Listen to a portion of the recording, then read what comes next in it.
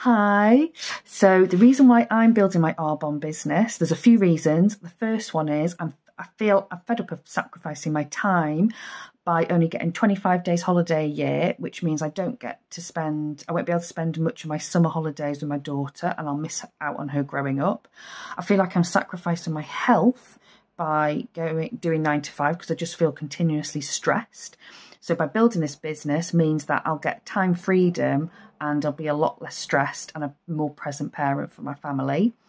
I'm also building it because I want to do something for me.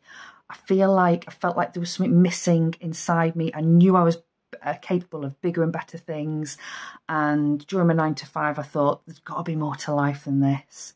So it's to make myself proud, to make my family proud, to give me and my family time freedom as well.